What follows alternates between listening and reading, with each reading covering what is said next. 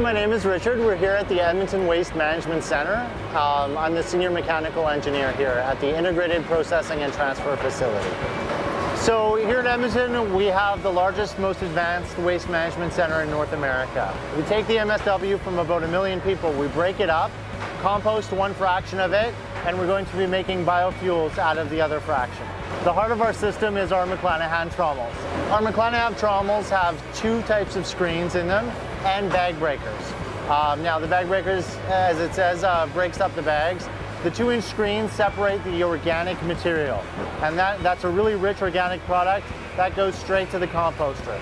The 9-inch screens separate it again, a 2 to 9-inch fraction, and that goes to another piece of separation equipment, which sends a fraction to the composter and another fraction to biofuels. Whenever we've needed technical support from McLanahan, they have been very responsive. They've come to our site, they've helped us out, answered all our questions. MSW is very challenging material. It's always changing. And so trommels are used everywhere across this site for separating waste into different components.